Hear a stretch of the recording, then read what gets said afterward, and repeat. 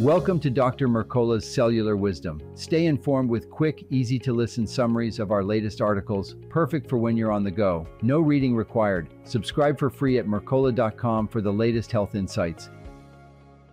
Hello, and welcome to Dr. Mercola's Cellular Wisdom. I'm Ethan Foster, and today we're focusing on the global impact of sugar-sweetened beverages. Recent studies suggest that sugary drinks contribute to hundreds of thousands of deaths every year, along with millions of new cases of chronic diseases like type 2 diabetes and heart disease. I'll be guiding our conversation, and with me is Alara Sky. She'll offer additional insights into why sugary drinks have become such a significant health concern. Thanks, Ethan. One of the most striking findings comes from research published in Nature Medicine, which links sugar-sweetened beverages, or SSBs, to more than 330,000 deaths worldwide annually. The study looked at consumption patterns in 184 countries over a 30-year span and found that SSBs were responsible for 2.2 million new type 2 diabetes cases in 2020 alone, about 1 in 10 new cases globally. That number is staggering. It's not just about type 2 diabetes either. According to the same research, sugary drinks accounted for 1.2 million new cases of cardiovascular disease in 2020, which is around 1 in 30 heart-related illnesses that year. When you think about how easily accessible sodas, energy drinks, and fruit punches are, it's clear that these beverages play a major role in declining health worldwide. Exactly. In total, sugary drinks were linked to 338,240 deaths in 2020, split between type 2 diabetes and cardiovascular disease fatalities. Beyond those grim numbers, there's also a concept called disability-adjusted life years, or DALYs. Researchers found SSBs cost the world 12.5 million healthy years of life in 2020. That figure represents not just premature death, but also the years people live with chronic, debilitating health problems. It's definitely a global phenomenon, but some regions are more severely impacted than others. Latin America, the Caribbean, and sub-Saharan Africa have some of the highest rates of sugary drink-related health problems. In Colombia, for instance, nearly half of all new type 2 diabetes cases, 48.1%, were linked to SSBs in 2020, along with 23% of their cardiovascular disease cases. That's almost half of new diabetes diagnoses from one dietary habit. Yes, and Mexico isn't far behind, with 30% of its new type 2 diabetes cases tied to sugary drinks. In sub-Saharan Africa, nearly 22% of new diabetes cases stem from this same issue. Part of the reason is that, in many regions, soda is marketed aggressively and often more readily available than clean water. When people don't have reliable access to safe drinking water, they may default to purchasing cheap, sugar-laden beverages. It's also worth mentioning that younger people are heavily affected. Adults between 25 and 29 have the highest consumption rates, which translates to about 15.6% of their type 2 diabetes cases being linked to SSBs. Men tend to have a slightly higher risk than women, at least based on who's more likely to consume multiple sugary beverages a day. Marketing tactics often target young adults, and that can create a lifelong habit if they're not aware of the health consequences. Lifestyle factors, urban living, and education levels also play roles. In some areas, especially in Africa and Latin America, people with more education and higher incomes may spend disposable cash on these drinks, assuming they're simply convenient treats.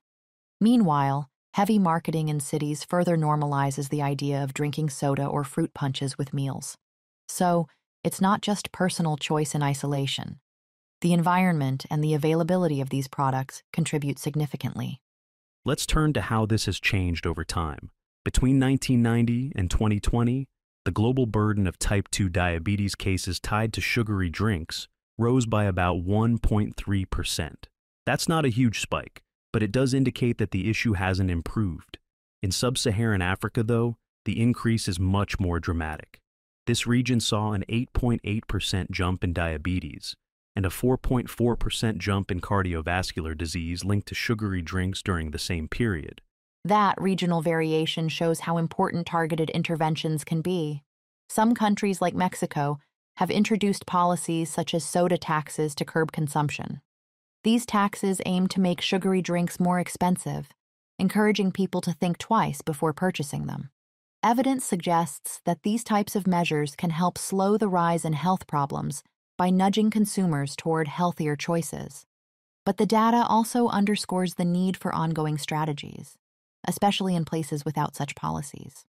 Of course, individual responsibility plays a major part too. One of the critical distinctions is between natural sugar and added sugar. Natural sugar, the kind you get from whole fruits, comes packaged with fiber and nutrients. When you eat an orange, for example, you're getting sugar along with vitamins and fiber that slow absorption. In contrast, added sugars, like those in sodas, energy drinks, and sweetened teas, flood your system with glucose or fructose without any accompanying nutrients or satiation signals. High fructose corn syrup, or HFCS, is a common sweetener in many sodas. It's particularly problematic because the fructose component bypasses normal pathways for sugar metabolism and is handled primarily by the liver. This process can lead to increased fat storage and does nothing to help you feel full, making it easy to overconsume. Regularly spiking your body with these added sugars can push you toward obesity, diabetes, and heart disease. When you look at how to reduce your intake of sugary beverages, small substitutions can make a difference. Instead of a sugary soda, switching to sparkling water with a splash of juice can dramatically lower your overall sugar load. Or, if you find yourself reaching for energy drinks, consider herbal teas or plain water with fruit slices. Over time, these small choices add up, especially if you're someone who tends to reach for multiple sweetened drinks a day. Reading labels is another key step. A lot of people believe fruit juices or flavored teas are healthy, only to discover that many brands are loaded with added sugars. By checking the nutrition facts, you'll often see high sugar content in products marketed as better-for-you alternatives. Also, planning ahead is crucial. Keep a refillable water bottle on hand so you're not tempted by vending machine soda or convenience store energy drinks when you're thirsty. Governments and health organizations suggest additional measures like implementing warning labels on sugary drinks or reducing their advertising, particularly toward children. Some regions make clean water more accessible in schools and public places, cutting down the need to rely on vending machines. But on a day-to-day level, building awareness is key. Once people know how much sugar they're consuming and the long-term risks, it's easier to cut back. Let's quickly address some frequently asked questions. First, what exactly qualifies as a sugar-sweetened beverage? These are drinks with added sugar, like soda, fruit punches, and energy drinks. They're not 100% fruit juices, and they're not water or unsweetened tea. Second, how do sugary drinks affect your health? They overload your body with refined sugars, leading to weight gain, insulin resistance, and higher risk for diseases such as type 2 diabetes and cardiovascular issues. Those are essential points. Another question might be, which areas are most at risk? Based on the data, Latin America, the Caribbean, and Sub-Saharan Africa have the highest proportion of new disease cases traced back to sugary drinks. And yes, young adults are more vulnerable than many realize, partly because they consume more of these beverages while also living in areas where aggressive marketing is common. Finally, the difference between natural and added sugar is critical.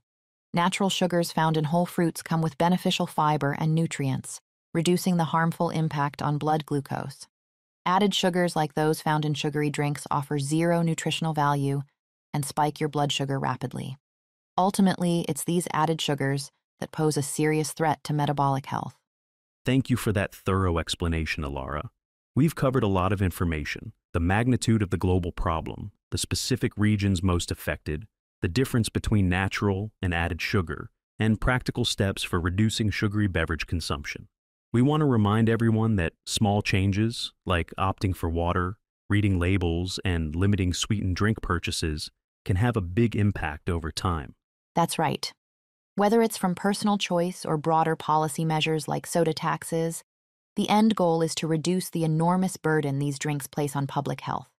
Avoiding sugar-sweetened beverages is one of the most straightforward ways to lower your risk of type 2 diabetes and cardiovascular disease. It's a change that can quite literally save lives, especially in communities bearing the brunt of these health impacts. And with that, we'll wrap up this episode of Dr. Mercola's Cellular Wisdom. I'm Ethan Foster, and I've been joined by Alara Skye. Thank you for tuning in. We hope the insights shared today motivate you to look more closely at what's in your cup and to make informed choices for better health. Until next time, stay aware and stay well. Thanks for watching. Subscribe now and click the notification bell so you never miss an update. See you in the next video.